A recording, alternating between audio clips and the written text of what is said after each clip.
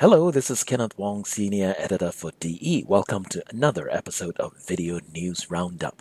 This week in Long Beach, California, aerospace and defense suppliers, contractors, and manufacturers gather for the AeroDef Conference, produced by the Society for Manufacturing Engineers, known as SME.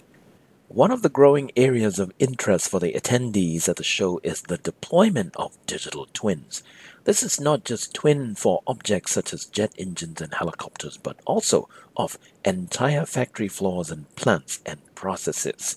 Think of it as having a digital replica of what's happening on the floor. This type of ability is the highlight of exhibitors such as JR Automation, a system integrator. The ability to visualize a factory floor or a plant floor's activities, then simulate them to find answers to what-if scenarios and questions, is a specialty of another exhibitor, Siemens. Siemens solutions such as SimCenter bridges the virtual and the real world for testing and simulation. It's built on classic Siemens software such as Annex and Teamcenter. For the aerospace and defense industry, the digital twin mission comes with the security burden. The talks here highlight the concerns for cyberphysical security, the need to prevent hackers from gaining access to the physical products and operations by hacking into your digital twins or your digital infrastructure. Creating digital twins require having a digital version of the physical products, be it a piece of factory equipment or an aerospace part.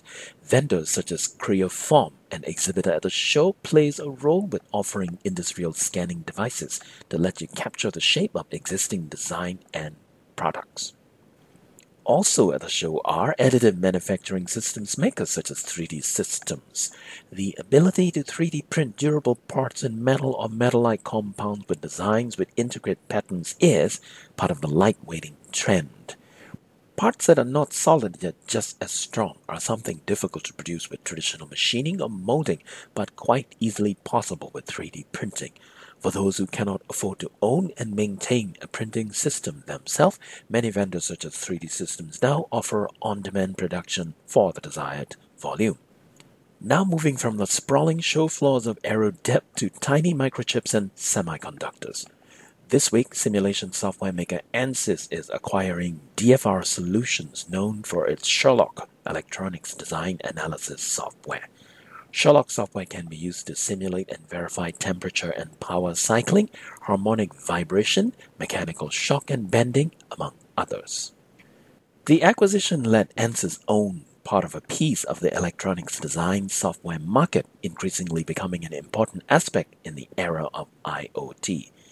DfR Solutions clients are in avionics, aerospace, automotive, consumer electronics, industrial, mechanical, defense, and telecommunications.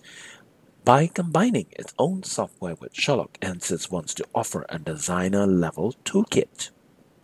That is all the news for this week. For more, go to Digital Engineering 24/7. That is digitalengineering247.com.